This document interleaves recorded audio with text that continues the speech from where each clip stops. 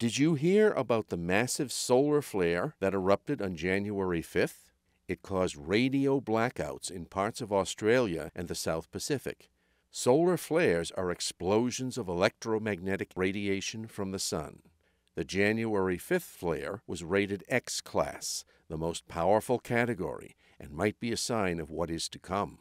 Solar flares and coronal mass ejections follow an 11-year cycle with the most intense storms forecasted for 2025. The most powerful solar events affect Earth's magnetic field. They can cause blackouts, damage satellites, and even produce a brilliant aurora visible across much of the globe, as was the case during the Carrington event in 1859.